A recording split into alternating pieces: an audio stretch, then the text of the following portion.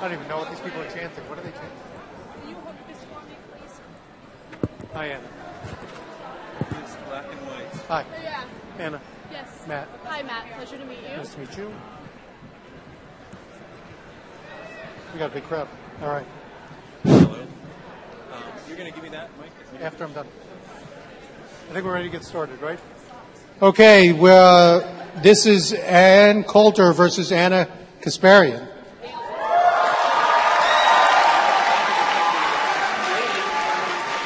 Before we get started, just want to thank you. This is the third Politicon. At the first Politicon, a couple of weeks ago, we had sold about 138 tickets. Very often when you announce Ann on a panel, you get another couple thousand people.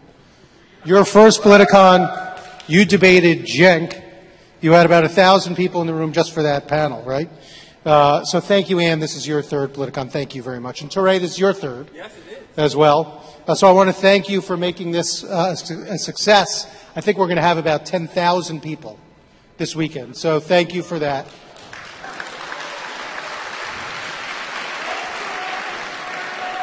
So I'm just going to introduce Ture, who is the co-host of Binge-Worthy on the People TV network. But also, I think you've written 5 books. Last one about Prince. Is that right? Last book about... Are you also a voter in the Rock and Roll Hall of Fame? I was on the Rock and Roll Hall of Fame nominating committee. This is a Renaissance man, and he's going to be hosting this panel now. I'm going to turn it over to Ture. It's a fun thing. Hi, hello, thank you. How are you guys? Are you having a good Politicon? Well, hopefully this will be the highlight of your day. We have a serious intellectual fight. I'm not going to call it a cat fight because both these people are serious intellectual people. We're going to have a discussion as people. We're not going to have a melee, right? And a cat fight would be sexist. I agree. Although somehow you guys seem to have dressed for the occasion in black and white, like opposite sides of the coin. So look, it's supposed to be a debate, but there's not going to be a winner or loser. I'm going to put out a question. It will go to both of you. One person will go, then the other person will go. If you want to respond, you can. I want to avoid more than 4 whacks at one question, so we get through a bunch of questions. The ladies decided they wanted to talk about Trump, immigration, and criminal justice, so we're going to focus on those 3 areas. First question. Do you like my beard? Because it's a new thing that I'm trying. Is it working or not? It looks really? great. You can be honest. I mean, beards are super in right now. Really? So I'm into it. Considering it. She's considering. See, all right, here we go. I like it. There, I like she's it. all for it, and she's like, "I'll tell you later." Okay. And No longer. is Trump an effective president so far? First to you, and then to you. Well, it's been, 7 months, and if I try to think of what your... This has been a problem. I can try moving it up. Is that better? My hair will hit it. Can you hear me? Is that working? Yes? Yes? I think you can hear me now.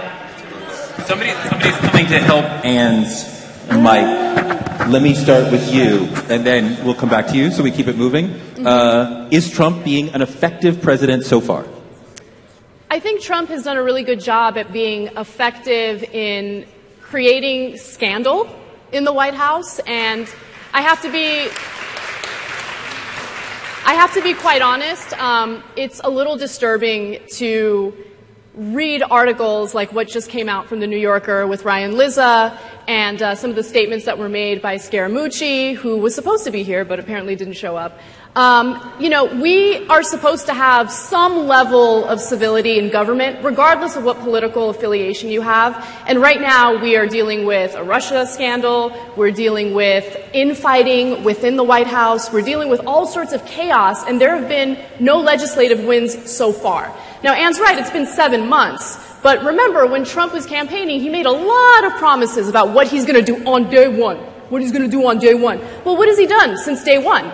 I mean, he has definitely applied for more visas for foreign workers to come in and work for his properties. He's definitely done that. He has increased the cap for foreign workers to come into the country. And so he basically turned his back on his base, and I'm unsure whether or not they're even aware of that. So, no, he hasn't been an effective president. If anything, there's been a lot of entertaining drama and scandal, but that's it. Well, I was going to say, for one thing, I would not consider the Scaramucci interview the highlight of the Trump presidency so far. But I was trying to remember, can you really not hear me? You seriously can't hear her? I'm getting a lot of thumbs up. I know this is crazy, but I kind of want to adjust it because I mic myself every day. Do you mind if I do it? Ooh, look at that unity already. Here. All right. Here. No, it can't be on that side. Can you throw your hair over your shoulder?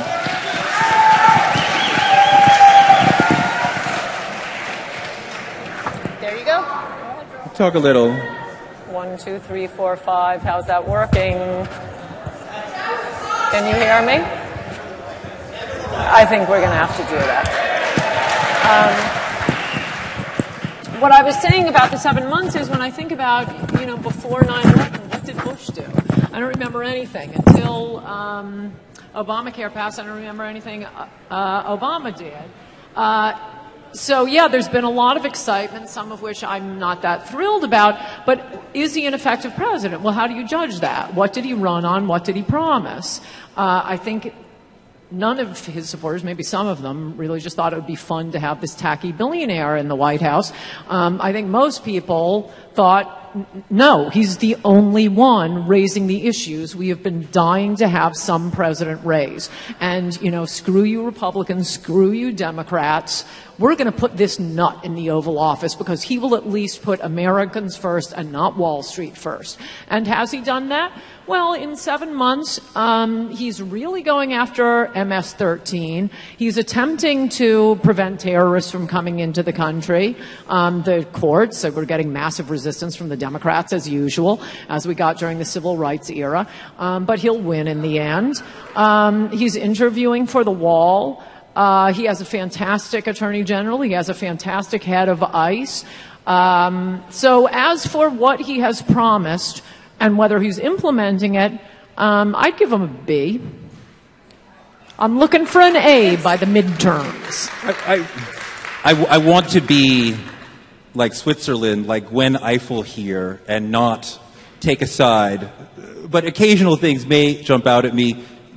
Do you want to respond to that? I just want to. If you don't mind, I would like to respond. Yeah. But just sure. Want to. Do you, Boo? Does the president think that he has a fantastic attorney general? He seems to not agree with you. Well, if we're going to get into the flaws of the Trump administration, I think the original sin was something that I've been perfectly open with him and the world about. Americans don't like nepotism. I don't think he should have brought his son-in-law into the White House, and I think a lot of this has to do with him being worried about the investigation going after his son-in-law. I think he's right not to want an independent counsel. There's a reason Congress got rid of the independent counsel law. You can't just have this unaccountable roving commission looking at everything you've ever done. I understand. I feel his pain. I feel his frustration. But no, you shouldn't be, posting your own attorney general. If you don't like him, fire him. You're the president. But look, he's done. I don't think that is nearly as bad as the first thing I didn't like that he did. And it's really just about two things. And that was, one of the things we voted for, don't get us involved in any more pointless wars. And that bombing of Syria, again, I see a little nepotism issue here. The claim in the New York Times and the Washington Post was Ivanka saw some pictures of children and started crying. Oh, Daddy, we have to bomb Syria. So Ivanka cried, kids died. But his base punched back, and at least we are not involved in a war in Syria. And by the way, we would have been in Syria, in Russia, in Iran, if it had been anyone else running for president, with the possible exception of Bernie Sanders. So I would say he's effective. He hasn't gotten us involved in a pointless war, and he is pretty well following through on the immigration stuff. He's pretty well following through on the trade stuff. That's all I care about. I don't care about the tweets. I love the tweets. All right. So there's quite a bit to jump in on. But the first thing that I want to address is this notion that he is not escalating war abroad, which is completely false. So within the first 3 months of his presidency, he actually escalated some of Obama's foreign policy in the form of drone strikes. In fact, it increased 423%. We are bombing like crazy in places like Yemen. Okay? And this whole notion that, this Muslim ban is trying to keep the terrorists out of the country. Doesn't anyone else find it a little strange that Saudi Arabia, one of the countries that was obviously involved in what happened on 9/11, is not part of that Muslim ban? Right? So, I know that the right wing has been very vociferous in terms of trying to make Saudi Arabia pay some consequences for it. Trump isn't making him pay any consequences because he has financial interest there. I want to go way back to what you said about, legislative wins and policy. When it comes to the issue of immigration, it's kind of fascinating because Obama got a lot of criticism for being soft on immigrants, right? But by the end of 2010, he had allocated $12 billion toward border security, and he had hired 40,000 new border agents. As a result, less undocumented immigrants were coming in, more of them were leaving. Between 2005 and 2010, we actually had 1.5 million undocumented immigrants leave the country, mostly because of economic reasons. The economy in Mexico was starting to do a little better, and people wanted to leave. So there were wins when it came to Obama. He did do things, and he got a lot of criticism from the left when it came to his immigration policy. But the reality is Donald Trump hasn't done anything yet other than attempt to ban people from some Muslim countries and pretend like he's a tough guy. In reality, he's not a tough guy. He hasn't succeeded in anything, and healthcare is the latest example of that.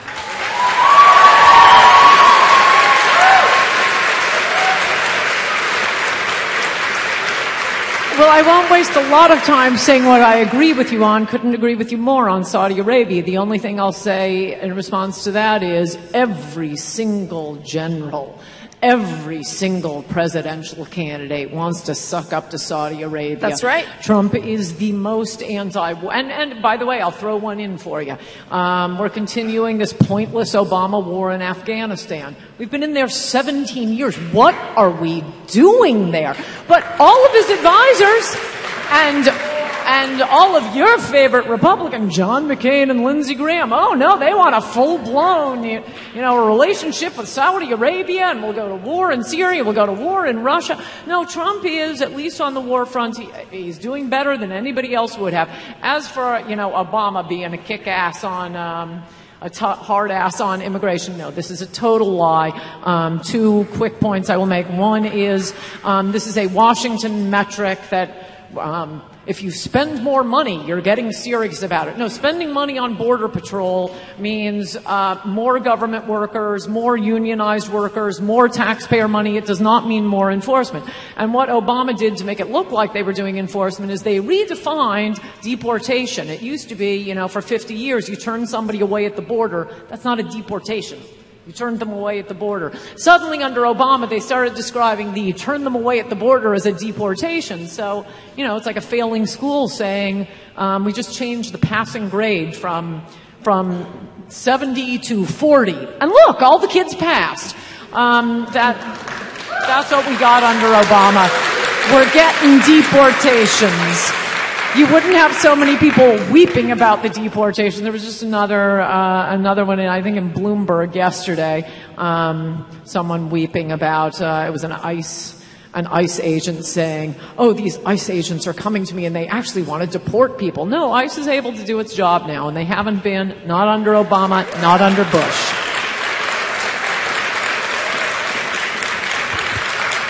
All right, first to you. I need to respond to that because there were a lot of misleading statements that you mentioned, and I'll tell you why. So the Obama administration certainly did deport more people than the Bush administration, and it was not just people being turned away at the border. I'll give you the numbers, okay? So first of all, the $12 billion that he allocated for border security went toward hiring 40,000 border agents. So it was not to increase the bureaucracy. It was to include or add to what we already had at the border. Now, you mentioned the ICE agents and all the people crying about how mean they are. I'm curious what you think about the border agents that are now being sued by the ACLU for molesting 2 teenage girls who are coming in from Guatemala. Does that make you feel bad at all? Something else a wall would solve. Again,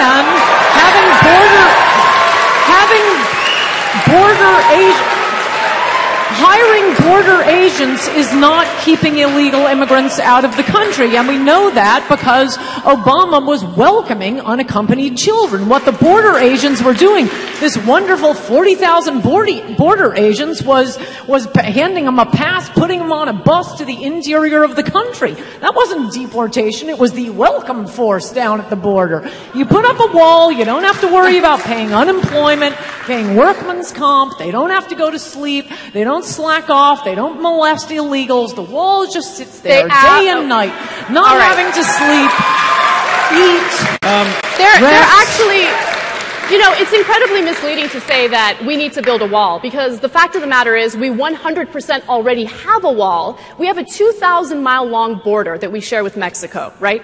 About 1,000 miles are already covered by a wall. The rest, we're talking about a river, and we're talking about treacherous terrain. We're talking about mountains, okay? One of the reasons why he hasn't built the wall yet is because it's almost impossible to build the wall in the areas that we're talking about. There's a ton of issues with building the wall in the remaining area, including U.S. properties. We have resorts, we have U.S. properties that would essentially be divided in half if we continued building that wall. And by the way, it's a gigantic waste of resources. How about our taxpayer money actually go back to us as American people?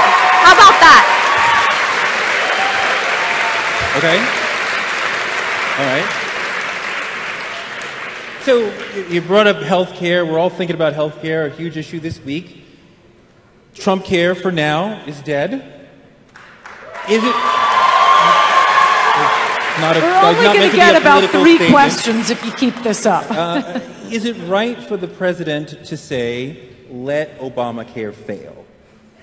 I'll answer that in a minute. Everything she said about the wall was false. When liberals start You guys complaining can look about it up the yourselves. budget, It's fine. whenever a liberal is worried about federal spending, Come on, it's not a presidential debate. your question. antenna should go up. There's 700 miles of fence. It's about as high as this table. And if a wall is so ineffective, then stop complaining about it. Not going to make a difference. Fine. Then don't be so hysterical. As for Obamacare, it's very simple. I think Trump made the mistake of allowing Paul Ryan to set the agenda.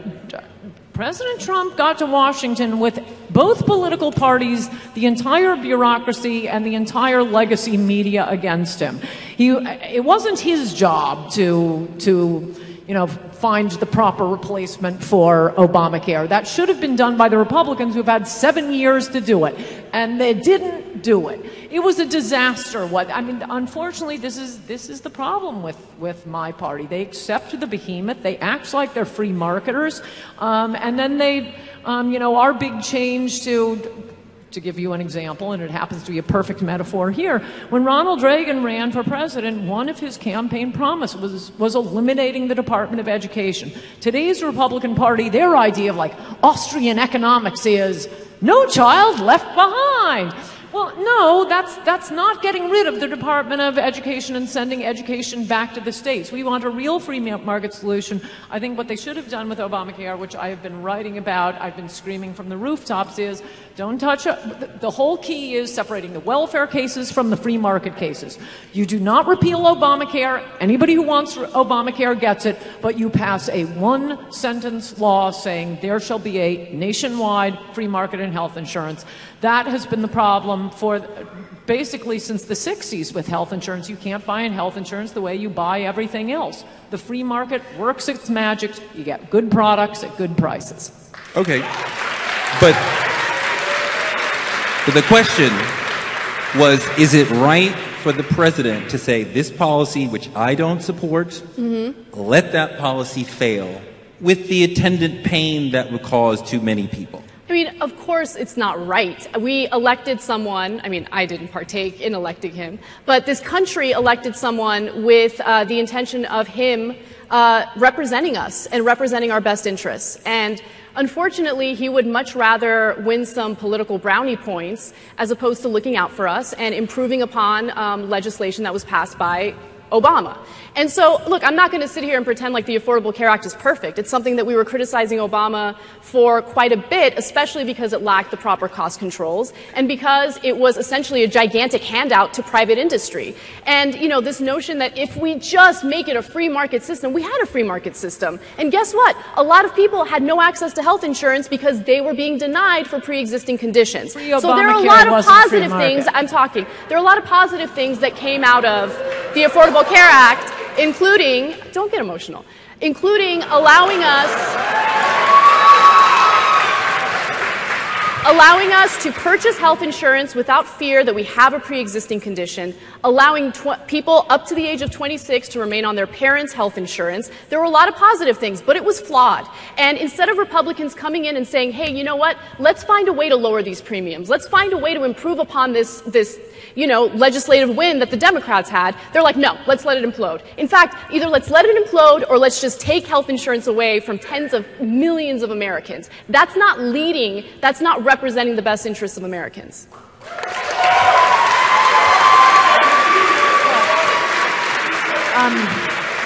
I was trying to guide you. We did not have free market health insurance before Obamacare. We haven't had free market health insurance, anything resembling it, since, I don't know, 1940 or 50. Even then we didn't. But we do have a free market, or pretty much of a free market, in things like flood insurance, car insurance, so you have some idea how it works. And if you live in California, you aren't forced to buy health insurance for hurricanes. If you live in Florida, you are not forced to buy insurance for earthquakes. A real free market in health insurance would get so many people off the welfare side of it. We could see how it would work. There's an exception to Obamacare right now that allows a sort of free market if you say you're a Christian outfit. And probably any sort of religious group can say, we're in this together. It's not technically insurance. It costs $50 a month, but you don't have to pay for lots of stuff you don't need. It's what's known as health insurance. People put their money together every month. And until you're thinking about this the same way, unfortunately, my party is thinking about it. No, we start with the assumption that there will be a huge government program and make teeny tiny little edits. No, just allow us to buy health insurance the way we buy orange juice, shoes, houses, computers, all these things, cell phones, flat screen TVs, all these things get better and cheaper over time through the magic of the free market. I always feel like I'm explaining to a little Soviet woman after the end of the Cold War how she's going to get bread if the government doesn't provide it. No, it's amazing. It's the free market. And that's what they need to do. So typically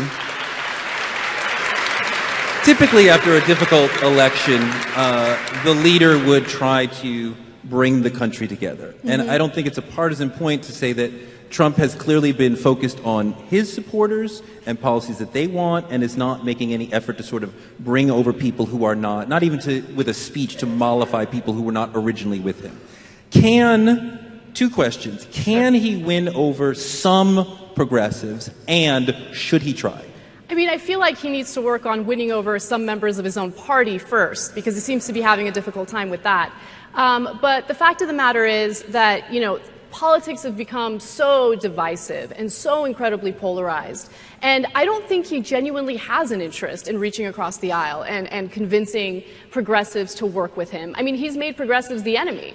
And so I don't really see much hope for that. But what I do somehow now miraculously see is some hope in terms of members of Congress, members of Senate working together to come up with some better solutions. And, you know, he might threaten Susan Collins and Lisa Murkowski, but I give them a tremendous amount of credit for actually sticking to their guns and representing the best interests of their constituents. To you, can he win over some progressives, and should he even try? I hardly think you can blame Donald Trump for the divisiveness in the country, for Pete's sake. But I mean, obviously he did. He won over, I don't know what you mean specifically by progressives, but obviously he won a lot of Democrats over. Democrats, the old Reagan Democrats. I mean, there was the big Stanley Greenberg. He's the big pollster for the Democratic Party. Went from Yale Law School, and he spends a lot of money and takes a lot of time. And he's been going to one county, Macomb County in Michigan, every 4 years, because that's like a microcosm of the Reagan voters. He's been polling them. They voted. This county voted twice for Obama and went for Trump. That was the big swing. That is what gave Trump Wisconsin, Pennsylvania, Michigan. I think those voters are pretty much unavailable to progressives as they're currently constituted. There was just a quote, maybe some of you saw this, I think it was, I don't know, in the New Yorker, but somebody was interviewing a Trump voter in Arizona and said, look, the reason I love Trump and I hated Hillary was they hated Trump for all the reason that they hate me. And that is how working class, middle class Americans are feeling right now. And I mean, it was the deplorable line from Hillary was only the most piercing example of that. So no, I think if Trump fulfills his promises, he will continue to get these Democrat votes. He might win over some progressives. I never understood why progressives were so anti-Trump. He's hardly religious right. I mean, he's been married 3 times to a model. You're worried about mandatory Bible readings with him? He's not Mr. Wall Street. He got no money from Wall Street. He's kind of secularist. You don't know what you're talking about if you're sneering at that. So why he should be so upsetting to the left, I think it's because he represents what they do hate and what it is I'm talking about. He represents the Walmart voter. And they know we can't attack the Walmart voter, but we can attack the billionaire who represents the Walmart voter.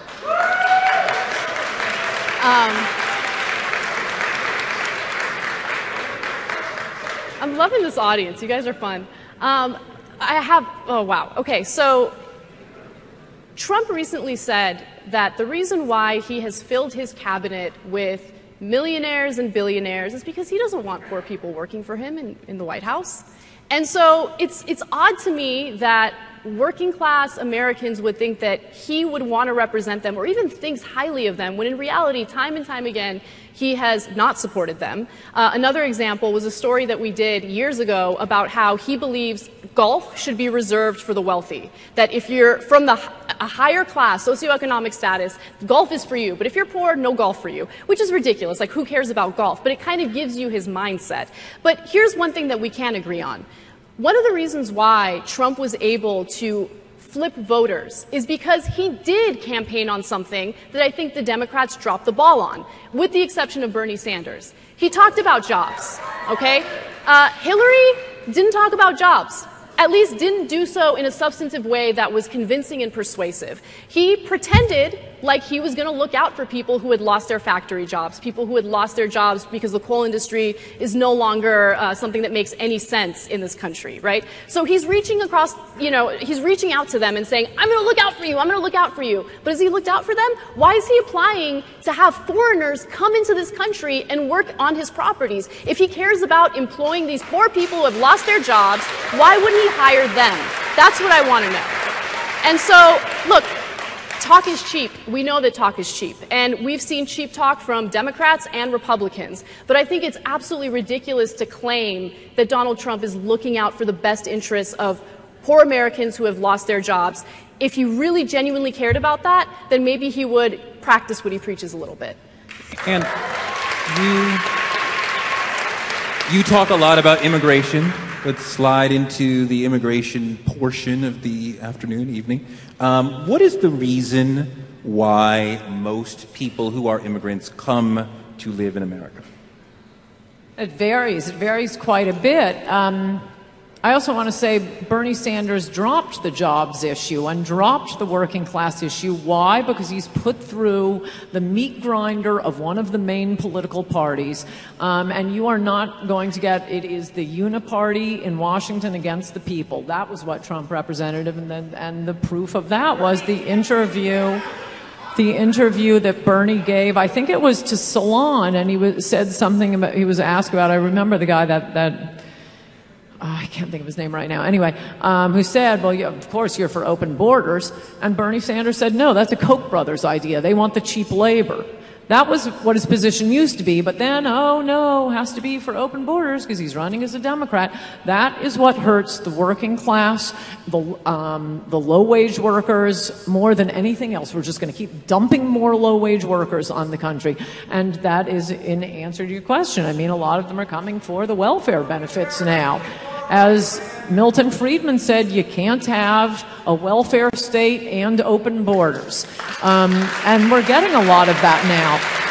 Pre-1970 immigrants made more money, bought more houses than the people who already lived here. Post-1970 immigrants, vastly poorer than the people who already live here. Well, that's just competing for resources, both for government benefits and for jobs from our own poor people. How about we bring in people to compete with talk show hosts and senators and governors and Wall Street bankers? Then we'll see, you know, how much compassion we have for the rest of the world.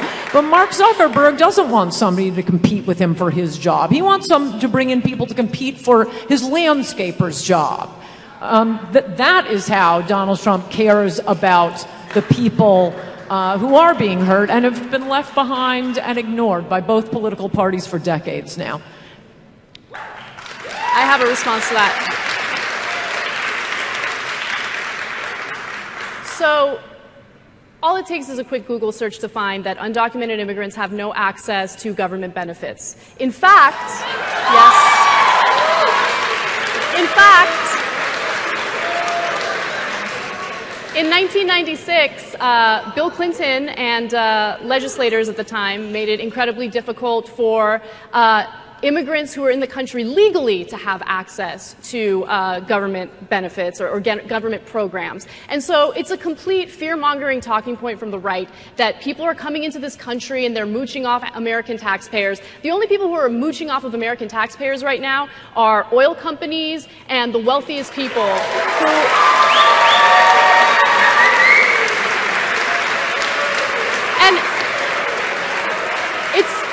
It's really a great distraction to have Americans look at the little guy and blame them for all their problems when the wealthiest people in this country are basically raping and pillaging us, right? So that's what's happening.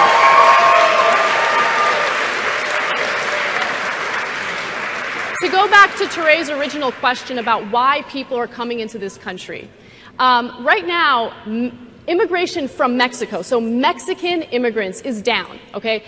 Mexicans are not trying to come into the country the way they were before, mostly because of some of our policies, but more importantly because their economy is doing better, right? So they have no reason to come here. Economic reasons was the main reason why Mexican immigrants were coming into the U.S. But all of a sudden, we're seeing an increase of people from Guatemala, Honduras, and El Salvador trying to cross the border. First of all, cross the border into Mexico and then cross into the United States, which has become pretty impossible considering the increased border security that we have because of the Obama administration. Now, why are they trying to come in? Well, there have been spikes in violence in those countries. Okay, there have been drug traffickers, cartels that have increased violence. You've heard about, decapitations and all that stuff. Well, the reason why they're so powerful is because of the drug war that you're very supportive of. We've spent $1 trillion on the war on drugs since 1971. We're not only wasting our resources, we're literally fueling drug cartels in other countries, which is upping the ante when it comes to undocumented immigration in the country. So that's what's happening.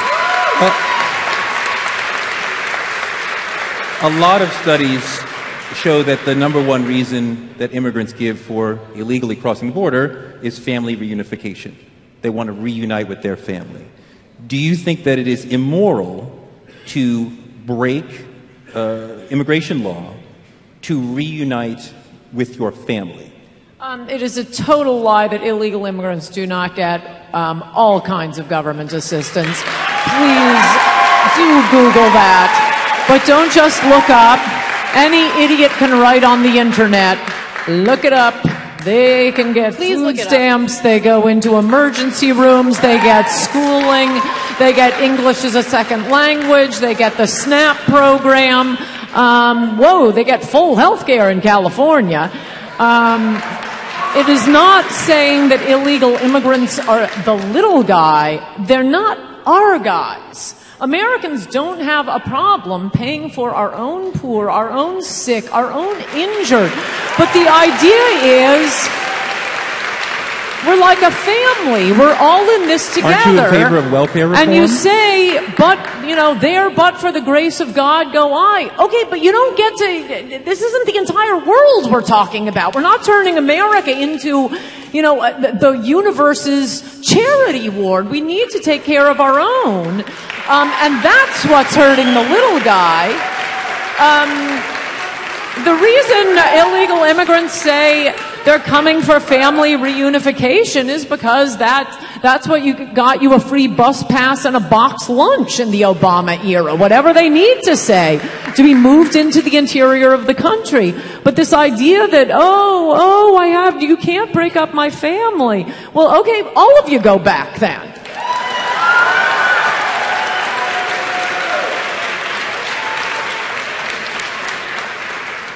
I think it's hilarious that you're sitting here saying that you care about taking care of our poor people and spending our taxpayer money on government programs that help our poor people. You've been on the record on multiple occasions talking about how much you hate the welfare state. And so you don't care about taking care of anyone. You care about lower taxes for yourself, and that's pretty much it. And look, as I just tried to explain, but again, it's like talking to the old Soviet woman who doesn't grasp the free market. Name calling is This super isn't a classy. question of whether we take care of our poor. And I must say, immigration makes everything harder. And one of the biggest things it makes harder is the distribution of welfare. Look at all of the scams on welfare. Is that going to the poor? No, it's going to the Russians in Brighton Beach. It's going to the Cubans in Miami. It's going to the Arabs up in Michigan. One thing that immigrants, legal and illegal, really have quite a strong proclivity for that is not part of our native American, even our Native American criminals, are massive financial frauds and government frauds.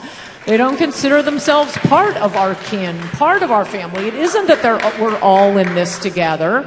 America is like Disneyland to these criminals. It is ripping off all of these systems. So to say you want welfare to be distributed in a way that is useful, that helps people, that gives them, allows them to get work and jobs, is not being against helping the poor. It is being for helping the poor. Away from the financial and economic part of immigration, which we have discussed extensively here, on the cultural piece, would America benefit from limiting or eliminating immigrants? Well, I think it makes sense to limit immigrants. We do have, our resources are not, they're finite. So, of course, it makes sense to limit. But just culturally, because we've done the financial economic part. Look, I'm not afraid of different cultures, right? I'm not afraid of people speaking Spanish. It doesn't get me emotional. It doesn't make me feel scared. And I know that there are some people who feel afraid of that happening. My parents are immigrants. My dad was born in Syria. My mom was born in Armenia. I was born here in Los Angeles. And nothing makes me happier than seeing different cultural, different heritages all around me. And for some reason, there's this fear on the right in regard to different cultures. I know that you, Anne, have spoken extensively about, oh my God, English is no longer going to be the main language in the United States. That's not true. That's not true. And besides which, why does it make you so uncomfortable to hear people speak Spanish, right? And then you also refer to your own family members as settlers. Well, okay, so they got the luck of the draw and they were able to come into this country and settle without, you know, people discriminating against them and stopping them from doing so. But who are we to say, oh, Mexicans can't come in because, as you say, you think they're peasants? I don't think they're peasants. I actually think that they enrich this country with their culture. So.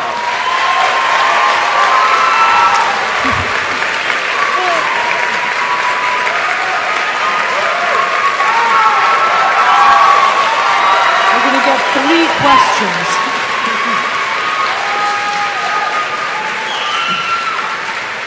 First of all, this sneering mocking of Americans who suddenly wake up one day and find out no one is speaking English in their neighborhoods, I think is extremely elitist and snooty. I'm quite sure you all wouldn't like it if your kids came home from school and they sounded like Sarah Palin.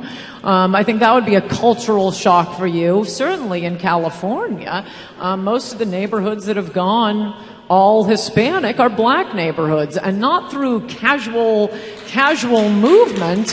One of the ways our culture changes with immigration, both legal and illegal, is there is not a lot of tolerance, as much tolerance as Americans have.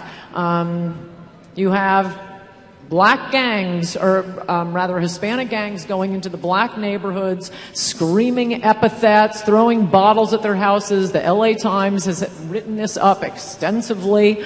So I think it's very sneering and mocking of you to be referring to mostly African American and other immigrant neighborhoods that suddenly aren't speaking English, and oh, they're afraid of Spanish. No, they think that their kids shouldn't be turned away from a job at McDonald's because they don't speak Spanish. That was one witness's testimony in Congress, a black guy from Los Angeles.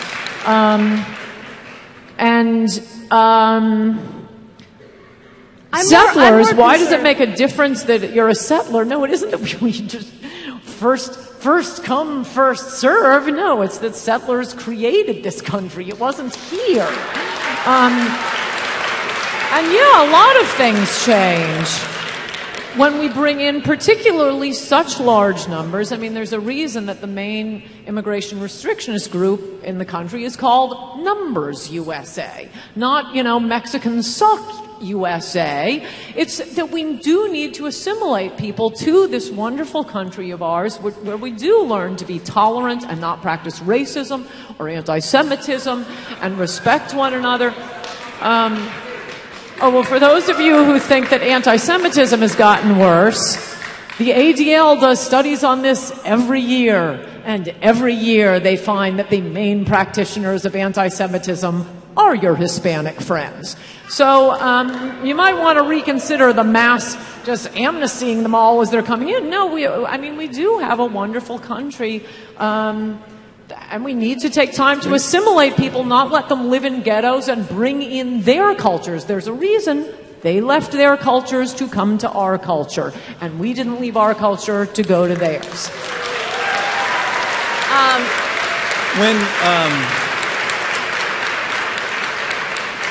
When you say the settlers created the country, are you including the enslaved Americans as settlers, or is that a separate group? Yes, I am, actually. They were settlers? Not settlers in that sense, but as many people have pointed out, we are not a multiracial country, we are not a multicultural country, we are a biracial country. For 400 years, this country was black and white. And we have had black people here as long as white people. Is this a biracial country? And African Americans. Can I finish this point? It seems to have set off the crowd. Look, African Americans obviously got the short end of the stick for about 200 years. This is why I was explaining on the last panel. This is why we have civil rights. This is why we have constitutional provisions. This is why we allow, this is why we have affirmative action. It wasn't the Rainbow Coalition. It was to make up, to redress specific grievances done to African Americans, slavery, Jim Crow laws, and now suddenly, everybody's running across the border and, oh, me too, I'm part of this. No. Civil rights are for African Americans. They are not for people who arrived yesterday or last week. We didn't do anything to you. Republicans didn't do anything to anybody. Okay.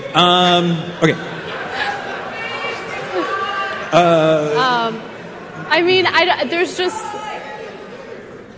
Wow, I don't even know where to start. So, in that long-winded rant, you proceeded to insult people in a racist way and then have the audacity to say that our immigration policies are racist or allowing more immigrants in would lead to more racism. It's absurd. How is anything I said racist? How is what you said? You just talked about people speaking Spanish and how parents don't want to hear that because they're concerned that their kids might want to end up working at McDonald's. You're assuming that people are coming into this country. No, you weren't listening. Yeah. No, there was a testimony before Congress from LA communities where black witnesses were going in saying, my kid applied to the local McDonald's, they wouldn't hire him because he didn't speak Spanish. It is mostly black communities that are being overwhelmed with illegal immigrants, and to be mocking them and saying they're afraid of Spanish people, I think is very dismissive and insulting. Well, here's what happens in this hold on.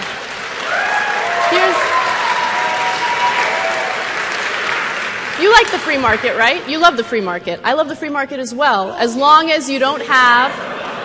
Let me finish my point. Keep going. Okay. In a free market, of course, there will be competition for certain jobs, right? And so the most skilled worker is likely to get that position. Being bilingual is a skill. You're able to communicate. And I get it. If you're not bilingual, it makes you uncomfortable. You're not as competitive. But guess what? We live in a country where you have all the resources at your fingertips. You can learn a language for free online.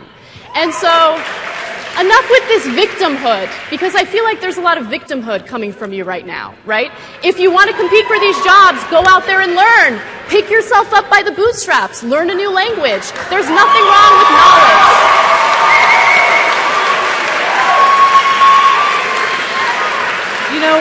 We only have an hour, and not only is the hootenanny going on cutting into time, but if you would spend more time making arguments and not characterizing me, we'd have way more time. Okay. So you started the last one. You're going to start this one. We're going to start talking about criminal justice a little bit. Okay. It's a big moment this week when the president gave a speech in front of a room full of police officers and suggested that they should be rougher with the suspects. I think that's a fair characterization of what he said. And the officers applauded that. Right. So apparently they agree with him. Should police officers be rougher with suspects? Being rougher with... I don't know how much more rough you can be when we live in a country that justifies the slaying of a 12-year-old kid who's playing with a toy gun at a park.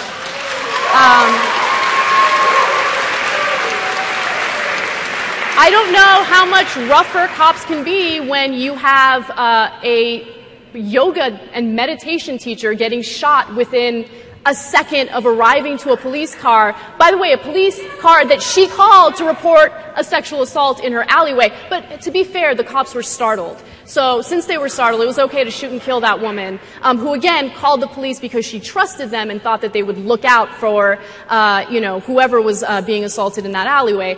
So I don't know how much rougher cops can be. Look, I think that it is true that cops have an incredibly difficult job, and we're living in a country that's swimming in guns. And so the paranoia is understandable. But at the same time, there needs to be a real conversation without fear-mongering about what we can do to make sure that cops do their jobs effectively so 12-year-olds aren't shot, or an individual who's literally running away from the cops doesn't get shot. Or if someone lets a cop know, hey, I have a licensed gun in the glove compartment, that individual doesn't get shot right away, right?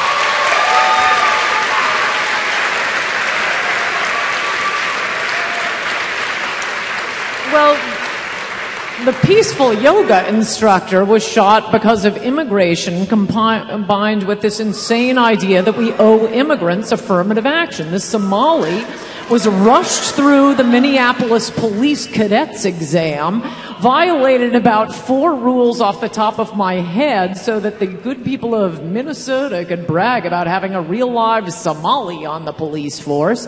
That was what killed Justine Damond. And we didn't do anything to the Somalis. What we did was send them food, which the warlords took, so we sent in a fighting force to make sure they got food. There was no slavery, no Jim Crow to make up for, and yet, they arrived yesterday, so they get affirmative action on the police. So you're in favor of supporting cops, and you're in favor of cops shooting and killing unarmed individuals I think it's unless they're Somali. Because if they're Somali, well, then they must be terrorists, and that's the reason why they decided to open fire. Nothing of it's the sort. Ridiculous. The inconsistencies in the argument. If you lower standards, you won't get cops that are as good. That's a fact. It has nothing to do with terrorism. As for what Trump said, I mean, look, you guys, have at it. If you want to adopt the feminist motto of "that's not funny," fine, have at it. I'm sure you'll swing the electorate. Trump was joking. People laughed. Analyzing Trump's every joke is, I think, not helping you. Yeah. So, killing unarmed people is real funny. So, okay. I mean, it could have been a joke. It did seem very Borscht Bell. The whole thing was very jocular. So I don't know. Maybe he was joking. But, okay, let's go a little broader with the same point, right? Black Lives Matter has spent years saying we have a policing violence problem. Do we have a police violence problem? Not as much as we have a black males killing black males problem. And that's,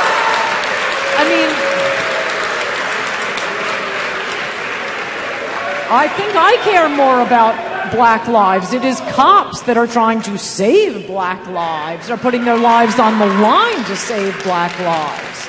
I also think that so much of this is brushing what I think the original problem is under the rug, and I don't want to drag us in a completely different direction, but it is the destruction of the black family by the welfare state, paying women to have illegitimate children.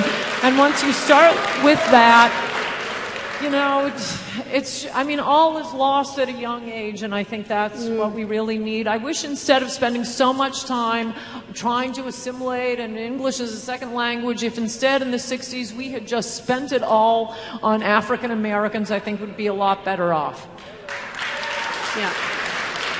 We also have a problem in the country of white men killing white men, because guess what? Criminals kill people in their areas, and we live in segregated neighborhoods. And so if you look at the numbers, you see the same thing when it comes to white individuals. So that right-wing talking point is empty, to say the least. But anyway. Go ahead.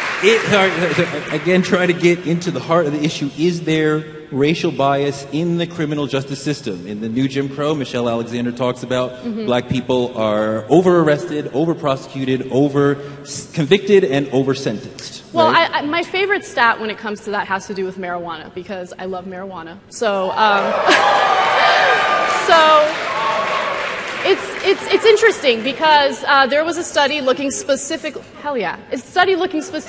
into marijuana use rates, and they compared white marijuana users to black marijuana users, and the researchers found, all right, they use marijuana at similar rates.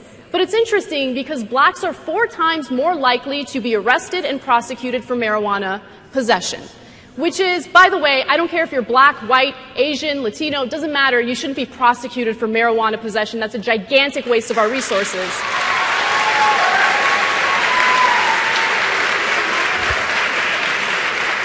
But I found that study so interesting because, again, we're talking about similar rates, but why is it that one group gets targeted more often than the other group? Oh, I'm so glad you brought this up. This is based on self-reports. There have been further studies where they actually drug test the person after asking, do you smoke pot? Have you smoked pot in the last week? And it turns out there's a racial difference in telling the truth on did you smoke pot. Blacks were about 10 times more likely to lie and say they hadn't smoked pot. Point 2... You can find it. I'll email it to you, and you can post it.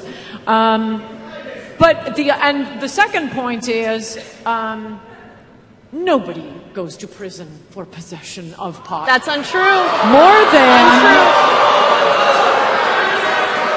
No, I know you're all potheads and you're going to have trouble following what I'm about to say.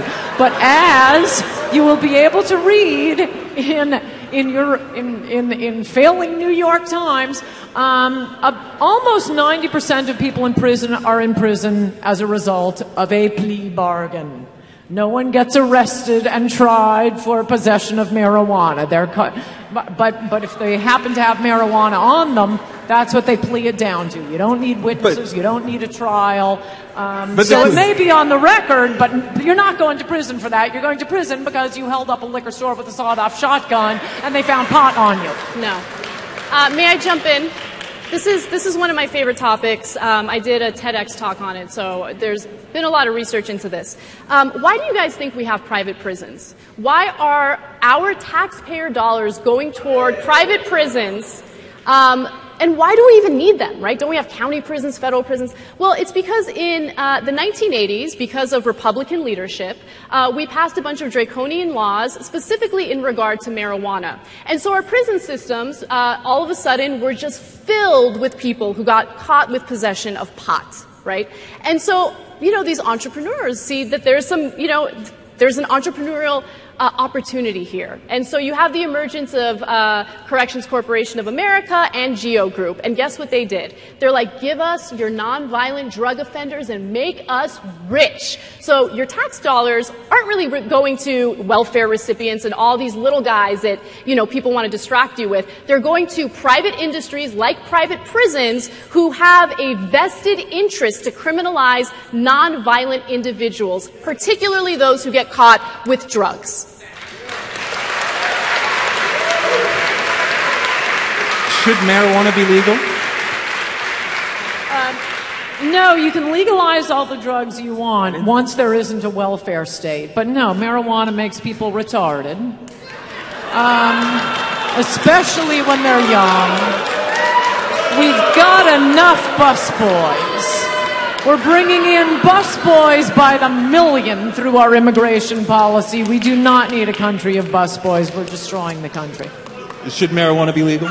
Absolutely. In fact, I wish you would smoke a joint and relax a little bit. Marijuana does not make people the word that you just said, which is ridiculous. How many of you guys don't have to raise your hands if you feel uncomfortable? How many of you guys smoke pot? Okay. Yeah. Well, there are lawmakers in this country that would like to see you in prison. Jeff Sessions happens to be one of them. Okay? In fact, marijuana laws have been so draconian that it has allowed members of the DEA to do something known as civil asset forfeiture, which is if you are even suspected of being in possession of drugs or trafficking drugs, they can go ahead and take your home, they can take your money, they can take your car, they can take your property, because, hey, they're investigating you. And guess what? Only a tiny fraction of those individuals ever get their property back. You don't have to be convicted of anything. You don't have to even face any serious charges. It's just based on suspicion. And Obama actually brought that back a little bit, reeled it back in a little bit. Jeff Sessions comes into power, and all of a sudden, no, civil asset forfeiture, awesome. Let's take property away from these innocent Americans who haven't done anything wrong, but hey, our local police enforcement and the DEA need some resources, so let's go ahead and confiscate their property. That's what's happening with the drug war right now. Our time is up. This has been extraordinary. I think this is what Politicon is about. Both sides talking, arguing passionately. Thank you guys. Thank you, Anna Kasparian. Thank you, Ann Coulter.